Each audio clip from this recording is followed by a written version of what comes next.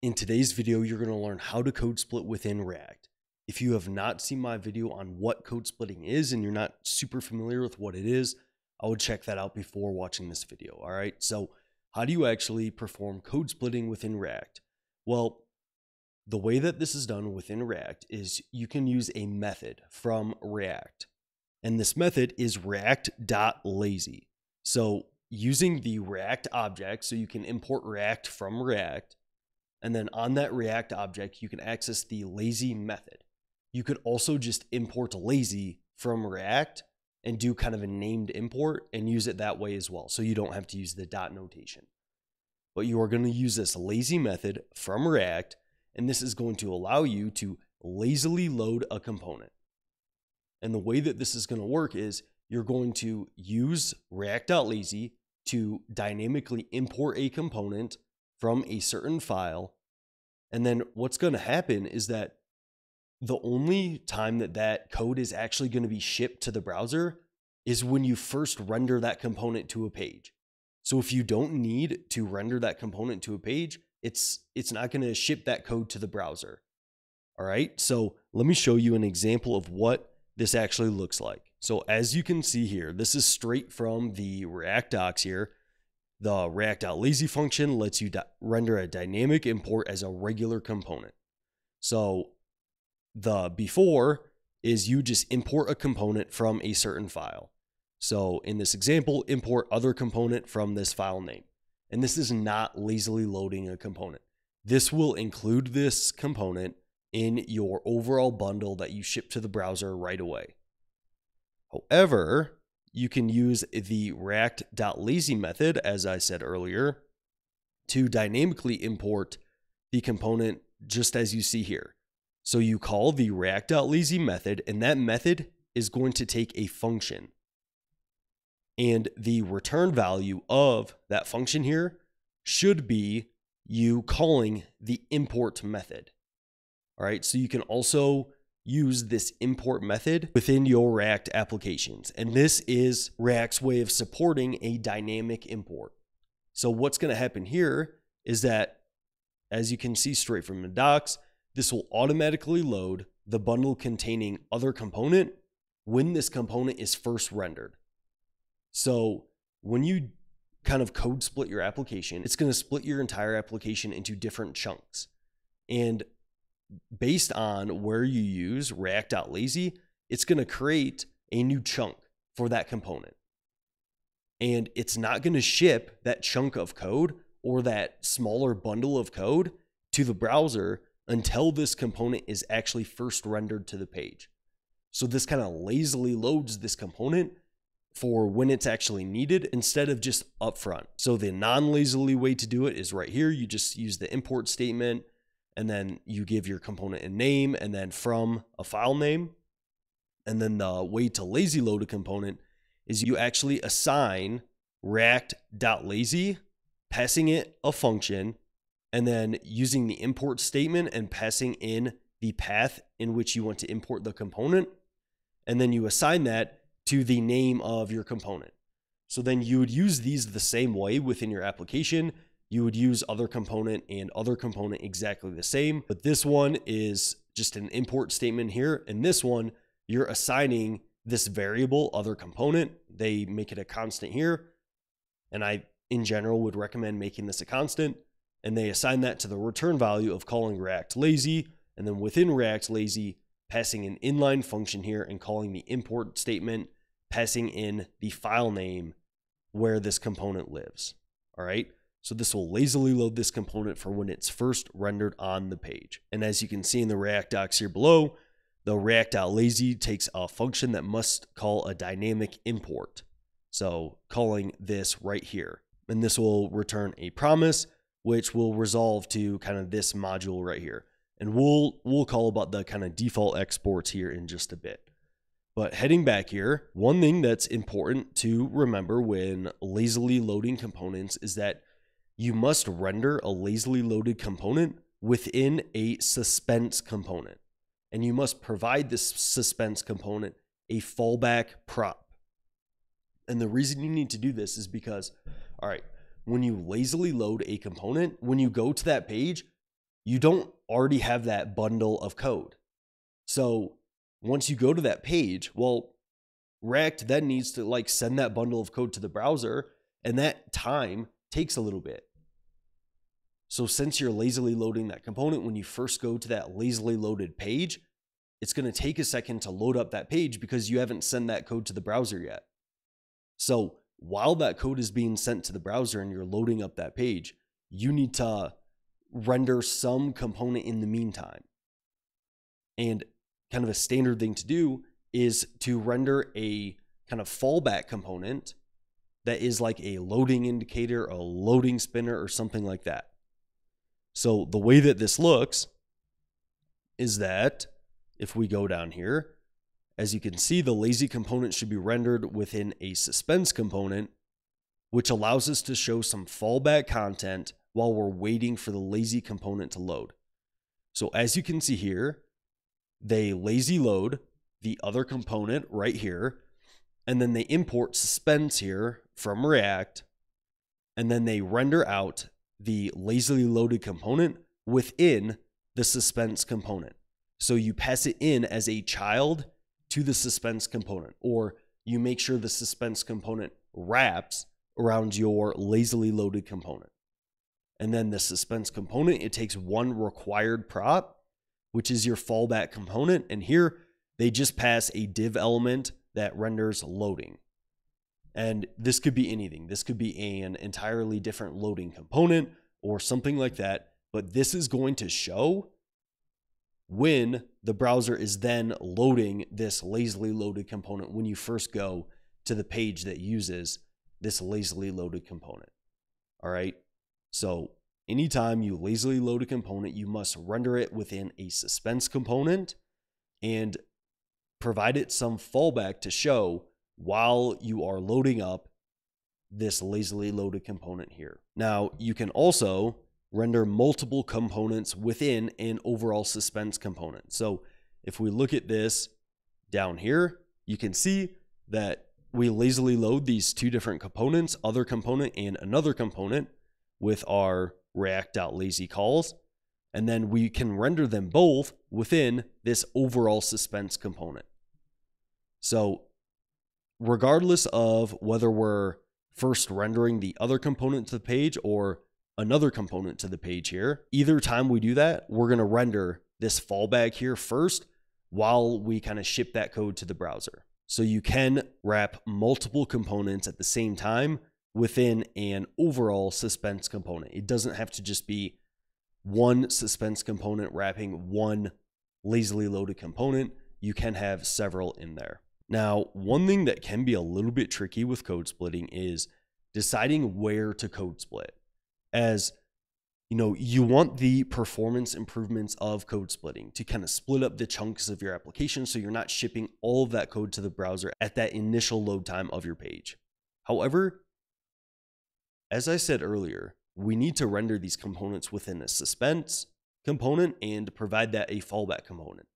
And if you lazily loaded like every component in your page, well, every time you went to like a different part of your page, or you go through a different user experience with your page and you render one of these lazily loaded components, well, you're first probably going to show that loading indicator and then show that lazily loaded component, which can be kind of disruptive to the UI. Now, there are different things you can do here, like using different transitions within React so you can avoid these fallbacks, which I'll get to in future videos. But we don't want to lazily load so much that it's becoming disruptive to our UI. And one kind of nice balance here, or a good place to start code splitting, is code splitting on a route level. So say you have like React router set up and you have different path names. So maybe a home page and an account settings page and some other page within your application. Well, you could just lazily load those different pages. And the reason why this might make sense is because, for one, you're code splitting probably fairly evenly throughout your application on a per page level, and you're not having to send all of your code right away to the browser, which provides those performance improvements. But also, it's probably not super disruptive to the UX, because when you transition from one page to the next in just most applications, you often expect there to be some kind of a loading to take place. So it's usual to see when you go from the home page to an account settings page in normal applications to see some sort of loading indicator or something like that as it loads up that data. So since users are already kind of used to this experience, it's probably not going to be super disruptive to them. So code splitting on a per route basis can be a good place to start. So the way that this would look is that in this example here, you have they're using React Router DOM here, and they basically have their router set up within their overall app component. And then right within the router, they render out a suspense component. And then for every route in their application, these are going to be lazily loaded. So here they say const home is equal to calling the lazy function that is imported with React. This is the same thing as calling react.lazy. They call this lazy function and pass in an anonymous function calling the import statement and the path name to their kind of homepage, overall homepage component. And they do the same thing for their about page. And they render these two routes here within a suspense component. So this is effectively going to lazily load on a per route basis within their overall app. And you're just going to show this loading indicator when you're transitioning here between routes, which probably doesn't disrupt the UI, but you do get the benefit of not needing to send all of the code for the homepage and the about page up front. So you could potentially just have a sign-in page that you ship right away, and that is, super quick and provides a good user experience. But then when you log in and you head to the homepage, then you would load this loading indicator for a sec. You would send the homepage, that code, to the browser, and then you would render that to the page. So this is probably a good place to start when it comes to lazily loading throughout your application to provide kind of a nice balance between UX and also gaining those performance improvements from code splitting your application. Now, one thing to note is that when using React.lazy, it only supports default exports. You cannot use named exports when using React Lazy. Now, one solution here is using an intermediate file export, which I'll show in a second. But just remember that when using React.lazy, you cannot use named exports and you must use default exports, or else you're not going to be able to lazily load those components. All right, so showing you an example here. As you can see right from the docs, React Lazy only supports default exports. And they suggest if you want to use named exports, then you can create an intermediate module. So what this would look like, so you create this intermediate module, then you basically re-export those components as default exports so you can still use React Lazy. So here, let's say you have several components within a single file and you use named exports. So export const some component name instead of calling like export default some component name. So you have these named exports, and then you want to use these with React.lazy. Well, we can't use these named exports here. So what we have to do instead is, in this example, they create an intermediate file called the name of one of these named exports here. So they call this file mycomponent.js. And then within this file, all they do is they re-export the myComponent component as a default export. So they access the mini-components.js, this path right here. And then since myComponent here is a named export, they use the label of myComponent because that's what's exported here. And then they export it again as a default component. And then since they kind of re-export this as a default, they can now lazily load this component within their application from this myComponent.js where it's being exported as a default.